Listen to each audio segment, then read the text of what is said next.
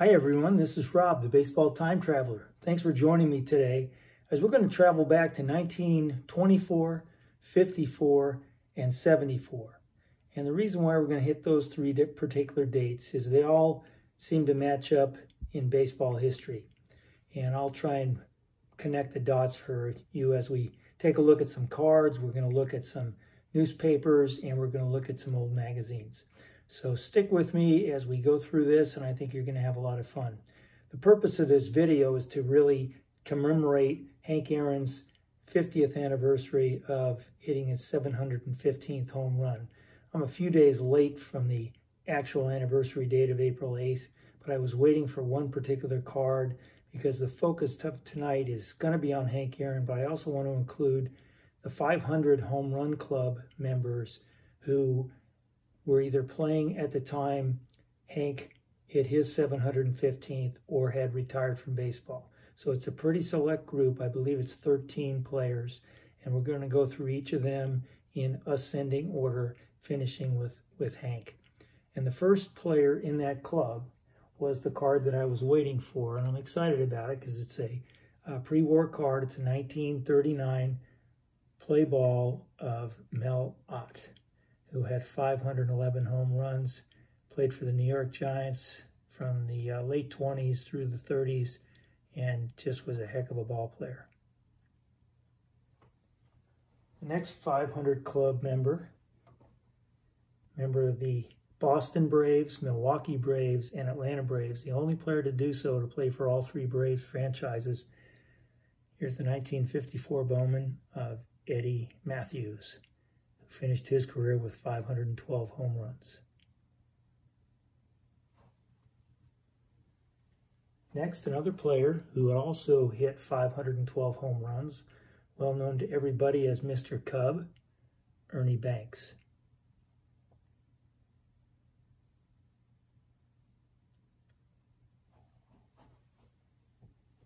And the 521 group is headed by baseball icon, the Splendid Splinter, Ted Williams, 1955 Topps card.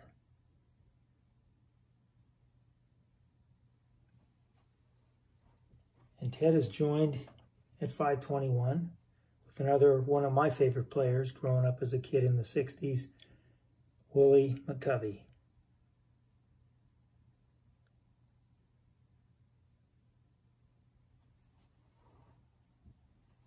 And one of the hobby favorites, he hit 536, but before we go there, we have to hit the gentleman who compiled 534 career home runs, who in 1932 actually hit 60 home runs during the season. No, it's not Babe Ruth. It was none other than Jimmie Foxx. Now, Jimmy hit 60 home runs, but two of them were disqualified because of the games were canceled due to rain. So the record book reflects 58 home runs, but in reality, he hit 50 out of the ballpark. So one great player, one heck of a hitter for sure. Okay, next at 536 home runs, a hobby favorite for sure. Number 7, Mickey Mantle.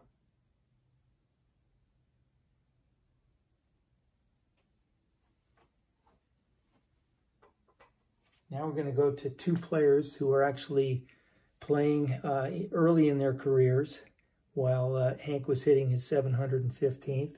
And the first is Philadelphia Phillies third baseman Mike Schmidt. This is his 1987 Topps card, and the reason why I pulled this one is that he had 495 home runs on the back of the card.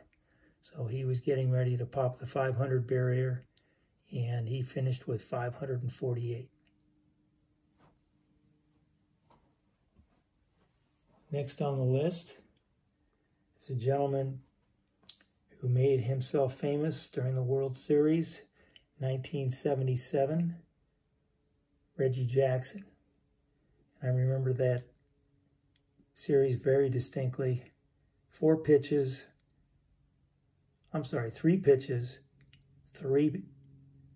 pitchers, 3 swings, 3 home runs. In fact, I think, if I recall correctly, he actually hit 4 consecutive home runs, the one the night before and then the 3 at Yankee Stadium the following night. Reggie finished with 563 home runs.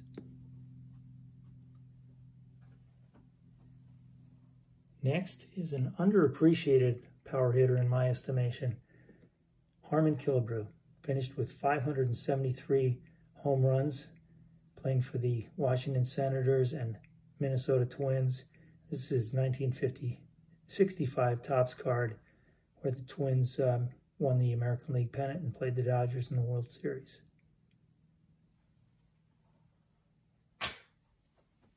And next is a player who won an MVP in the National League and then was traded from the Reds to the Orioles. We all know who it is. Frank Robinson won the MVP in the American League as well. Only player ever to do so. 586 home runs. And now I want to show you a paper sports page that I kept from April 9th, 1974. This was the day after. This is the Los Angeles Times. I watched this particular game on TV. I was a freshman in college at the time, and I watched it at my fraternity house. Several of us were going back and forth between the dining room and the TV lounge as we were awaiting Hank getting up. He missed first at bat, but in the 4th inning, he finally connected with Al Downing on the mound, hit it over the left center field fence, and the rest was history. It was quite a moment. Couldn't afford to miss it, because back then we didn't have VCRs, we didn't have DVR, we didn't have anything. You had to either see it or you wouldn't. So pretty simple. And the newspaper actually depicts Babe Ruth here, 714 home runs. Willie Mays finished at 660. This would have been the year before he retired, or the year after he retired in 1973. And then you have Frank Robinson and Harmon Killebrew depicted there. And they're still in their careers winding down. Here's the flip side of that page. And Frank was at 552 at this point, and Harmon was at 546. And there's a happy and relieved Hank Aaron. Very tense time for him.